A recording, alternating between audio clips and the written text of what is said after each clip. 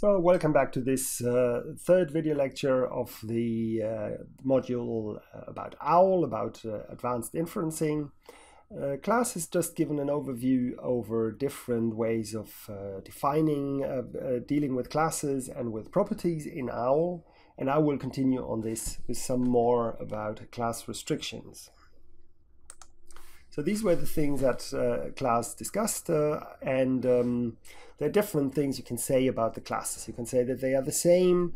So class A would be equivalent to class B, and this implies already very interesting things, because if you know that something is in A, then you can infer that this A in A is also in B, and vice versa, of course. If something is in B, you can infer that it is in A. You can define that two classes are the complement of each other. So basically everything that is not an A must be a B. This is this outside thing. And that is again something you can, is very useful, because you can derive things about the fact. So if A is in A, then you know that it is not in B. And vice versa, if you have an object B which is in B, then you know that it cannot be in A. This is a bit different from the disjunction, the disjointness of the two. So if you say that A and B are disjoint, you can derive that there is nothing in the intersection of the two. But you cannot further derive anything, because there could be things outside A and B that are not discussed, that are not specified any further. What you can say is, if you have an intersection of the two, that everything that is in A and B intersected will be in A and also in B. So if you see that an object A is in A intersection B, then you can derive that it is also in A and that it is also in B. You cannot derive this if you have the union, because the object could be either here or here. So if you know that something is either an animal or a human, then you cannot derive that it's an animal, because it could be a human. There's another thing which is called the disjoint class, disjoint union, where you know that two things cannot be, that the thing cannot be in both classes at the same time. This is sometimes very useful. You can define, for example, the class of humans as the disjoint union of men and female, men and women. There's another thing that is interesting to use, is if you know how many objects and which objects a class has, then you can define your class as being exactly those instances. So if you want to define the weekdays, then it's usually rather painful if you want to do this in an abstract way.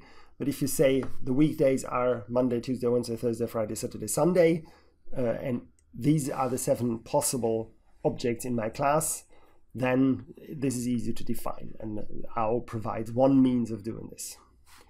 The one thing that is more complicated is to reuse classes as objects in OWL, the so-called punning, and we will talk about this later. So now there's one thing that always is rather difficult to understand for students, so we'll have to be really very careful here. And this is the distinction between necessary and insufficient criteria.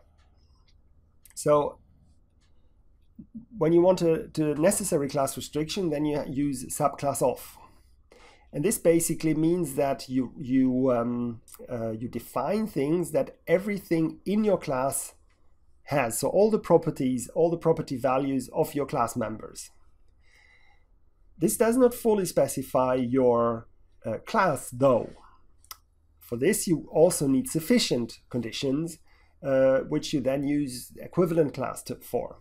So from this you can infer class membership of individuals. So let me give you an example. If I want to have a necessary condition for a human, then I would say 2 legs, or there must at least be warm bladder, or so some generic properties that human beings share. But this isn't the only. These are not the only things in the world that have these properties. So if you define a car with something with 4 wheels, that's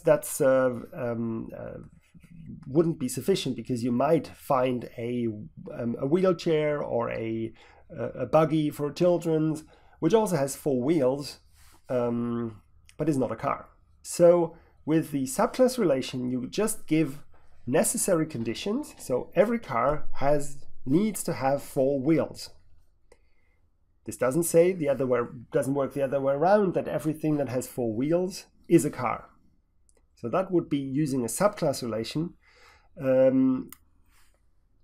not strong enough for really defining what a car is. So if you recognize something with properties where you think, oh yeah, that could be a car, I could maybe infer that this is a car, this won't work, because you only have given it the necessary conditions that a car must have 4 wheels.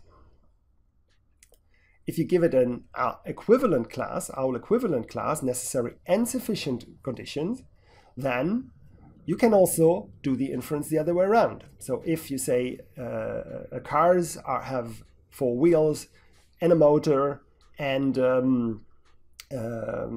need at least 1 driver and have to be at least 2 meters long, if this is what you believe really a car should be, then if you see something with exactly these properties, that should be sufficient then to derive that the thing you see with these properties is a car.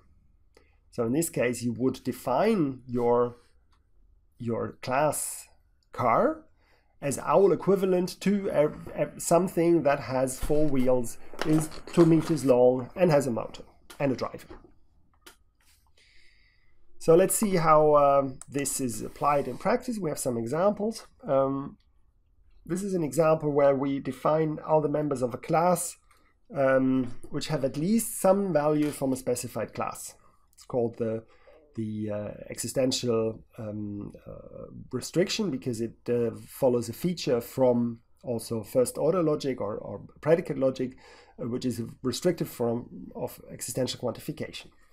So here's the example. We define the class A, in this case, to be a subclass of C, so that's less important, but this is now the necessary and sufficient condition to define the class A with some property. And this property is that it's of a type restriction, and it's a restriction on a particular property, namely P, and the restriction that is applied on P is that some of the values from P must be in B. So it's an existential quantification that there exists something in a XP relation with a property that it is in the class B. So basically, what does this mean if I do inferencing on this? If I have a statement that A is of type is related with P with a B, and if I know that B is of type B, then I can derive that A is of type A. Why is it the case? Because now I have something in an P relation with A, and this something B is of type B, which adheres to the criterion, these 2 criteria. So that basically means that A has these properties, which is a necessary and sufficient condition. So I conclude that A must be of type A. Let's give a more concrete example, and that is all members of a class have at least some values from the specified class now in the context of Nobel Prize winners. So we define the class of Nobel Prize winners as persons with the specific property that they have won something, and the one thing that they won must be a Nobel Prize. They could have won something else, we'll get to that later, but they won something, and that's the Nobel Prize. So now that we find an object, Marie Curie, who is in a 1 relation with the Physics Nobel Prize in 1903, we know that the Physics Nobel Prize is of type Nobel Prize. So because of this information, we can conclude that Marie Curie is a Nobel Prize winner. So Nobel Prize winners is exactly the class of all the persons who have won at least one Nobel Prize. Let's give an example where this does not hold, namely if we only make this a necessary condition. So this basically states that if you are a Nobel Prize winner, you must have won every Nobel Prize winner must have won at least one Nobel Prize. But this does not yet allow us to take the conclusion that Marie Curie is a Nobel Prize winner, because there might be more properties of the Nobel Prize winner class that are not specified here. So this is where also the open world assumption hurts in a way. So basically what do we do here? The difference is that we have a subclass relation here now, and that is a Nobel Prize winner must have at least a nomination for a Nobel Prize, because unless you have been nominated for a Nobel Prize, you will not have won a Nobel Prize. But obviously, there are more people who have been nominated for a Nobel Prize who didn't win the Nobel Prize and therefore are not Nobel Prize winners. So from the fact that Marie Curie is a Nobel Prize winner, we can infer that she has been nominated for a Nobel Prize, but this way we cannot infer that she is a Nobel Prize winner if this is the only information we have. So basically the Nobel Prize winners is a subset of all the persons who were nominated for the Nobel Prize. And because of the open world assumption, we cannot then conclude, and rightly so, that this means that she is also a Nobel Prize winner. So I already said that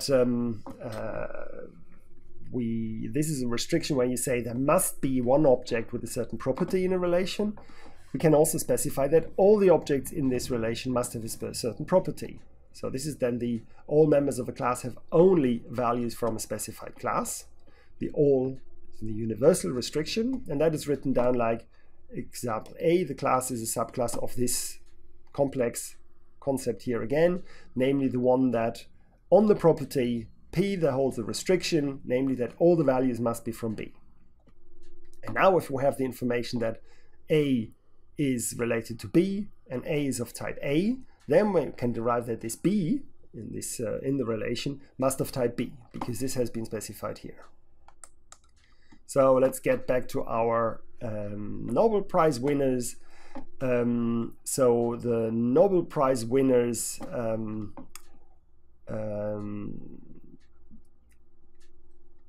are of a type, a subclass of a prize. So every Nobel Prize is a prize. And it's also something that can only have been won by a Nobel Prize winner. So if you're not a Nobel Prize winner, you cannot have won a Nobel Prize. Yeah. So this is basically, if a Nobel Prize has been won by someone, this someone needs to be a Nobel Prize winner. So the physics Nobel Prize in 1903 was won by Marie Curie, and the physics Nobel Prize is a prize. So then Marie Curie will be a Nobel Prize winner. So you can derive this fact. Why don't we use the range restriction here? So why don't we just say that 1 by has the range Nobel Prize winners?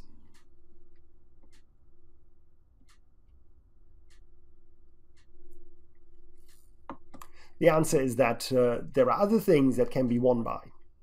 So piano competition could also be won by someone, and not necessarily this person will be a Nobel Prize winner.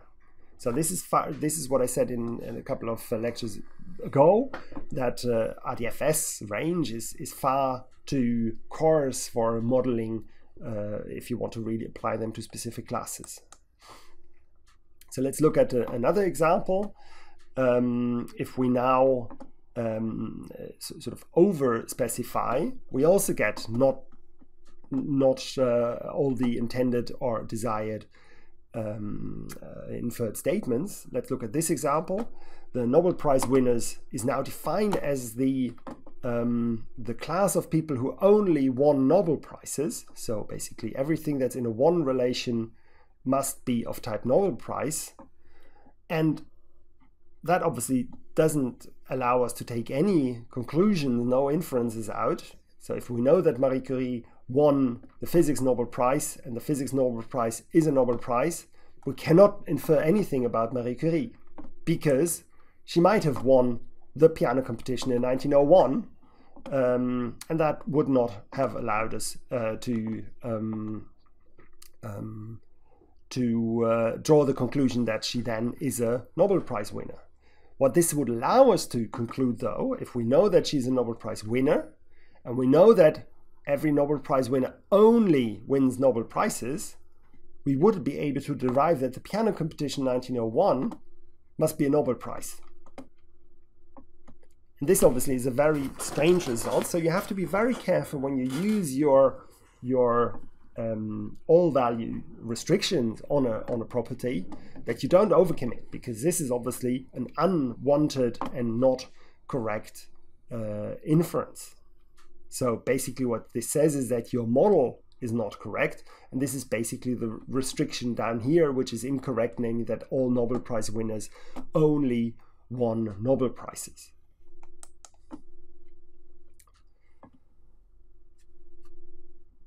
So another way of doing these class restrictions, we had now two typically predicate logic type of statements, I would call it, namely existential quantification. There exists some value of, there could also be a universal quantification, so all the values of have a certain property. You can also specify a specific value. So you want a specific type, for example, the Fiat Uno, to give it one specific value, and that is the Fiat Uno model value that you would give it here, so that everything that is on the model property must be exactly one object. So in this case, if you have a car which has a type Fiat Uno, then you can conclude that it must have the model X Fiat Uno model. And the important thing is that this is now an instance, so you relate a class by making sure that it must, all the instances of it must have one specific relation to one specific object. And this works the other direction as well. So if you now define it as an equivalent class, that all the models must have this certain value, namely the specific object, the Fiat Uno model object, that if I have a car with a certain model, namely this specific instance, then I can derive that it is of a certain class, of a certain type. So this is a very powerful method if you want to identify a class with something that is in relation to exactly one object and not necessarily an entire class of things. So first we had existential quantification, there exists exactly one. Then we had a universal quantification that says for all the things that are in a relation there's a certain property. And then we had the specific instance that something is related to. Sometimes you only want to say that there are, for example, exactly 3 legs for a unicorn or 4 wheels for a car. Sometimes you want to say that there are at least n values to some class, and sometimes you want to restrict them with a maximum restriction and saying, okay, there can only be 4 wheels. If something has 5 wheels, then it's not a car. So if the maximum value for something to be accepted to be a bicycle is 3, you would probably say 2, but you might say a bug feature. So these Dutch things with 3 wheels is also a bicycle. So you say the maximum number of wheels of a bicycle is 3. The minimum must be 1, but the maximum would be 3. So this is something you can write down now, given the cardinality statements. And one of them is to say the qualified cardinality statements are those in which you specify of which type the things are. So basically this example is saying that you have on the property has part, minimum qualified cardinality means that you have at least 4 things, and they must be of element leg. So if you want to define a giraffe, this would be a way to say it has 4 parts. The 4 is an integer type, so literal, and it must be on the class leg. So here we talk about the class leg. So in this way, I would now have defined a giraffe with 4 legs, but here, of course, we talk about tables. So a table is something that has at least 4 legs. And now basically everything you find with 4 legs, so if you find a specific table that has 4 parts and all of them are legs, then you can derive that my thing that I have is of type table. The point is here again, the open world assumption applies that if in your database you only find 3 things, 3 parts of the table, then you cannot derive that it's not a table. Because it might well be that you haven't discovered the 4th table, the 4th leg, that you haven't seen it, that it hasn't been modeled. Yeah. So the only thing that you can derive from seeing 4 legs is that it is a table. If you have less than 4, then you cannot derive anything. So you can specify that a table needs exactly 4 legs. You can specify that a table needs at least 4 legs with a min qualified cardinality. You could say that it has at least 3. It can't have more than 6 legs. So this is what you can say with these min qualified cardinality or max qualified cardinality. What you see here with this example is that here someone has modeled a table to need at least 4 legs, which is, I think, a very questionable modeling decision, because you can have a perfectly well table with 3 legs or even 1 leg. But this is how this person, Vrije, is seeing the world and has modeled the world, and now we can discuss things. But the point is that we can draw conclusions out of this definition according to the definition of min qualified cardinality, and not because we believe anything about tables to be true or false, but because we have the knowledge that Vrije has modeled here that his tables need at least 4 legs. So remember again, we have the difference between the necessary and sufficient conditions. So here we just say that if something is a table, it must have at least 4 legs. But this does not imply that if we find something with 4 legs, that it must be a table. So we can't infer that something is a table only because we see the 4 parts, because we don't know whether there are any additional properties for something to be a table that have been specified here.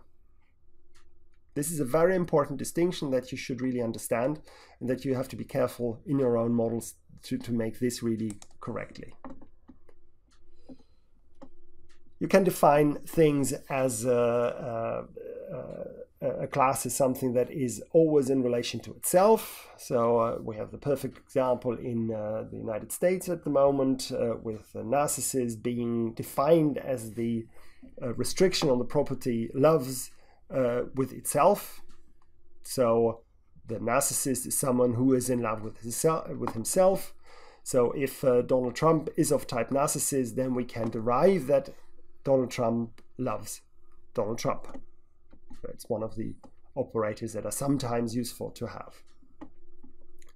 So let me remind you, because this is really something I'm sure we'll get lots of questions about, why you can derive certain things. If you have necessary class restrictions with subclass of, then you can derive all the properties that the subclass has, the superclass has for your newly defined class. You cannot infer more about this unless you have defined necessary and sufficient class restrictions with our equivalent class, and then you can really infer class membership of individuals from these class definitions. One more thing you can say in OWL is that 2 things and 2 classes are the same or are different. So basically here we have, we can state that two individuals are different or are the same. So Venus is the same as the morning star and as the evening star, but it is different from Alpha Centauri. And that basically means that every property that the morning star has will also be shared with the Venus, and every property that the evening star has will be shared with the Venus. But this does not mean much more. But what this infers well is that the morning star is the same as the Venus and the evening star. So that is sort of all the combinations that you can find here. And that is different from the Alpha Centauri, because we also know that Venus has this property. And the same holds obviously for the evening star.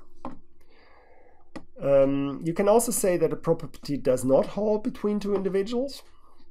So if you have a blank node which is of type owl negative property assertion, and you have a source individual and then a certain property, and a target individual. So this is a construction that says that Amsterdam and Brussels are not located in the same place, so that they have different locations. And it's a rather complicated syntactic construction, but it basically tells you that on this location, located in relation, there is a negative property assertion, so that it means that they do not have the same results on the source and on the target side, on the subject and object.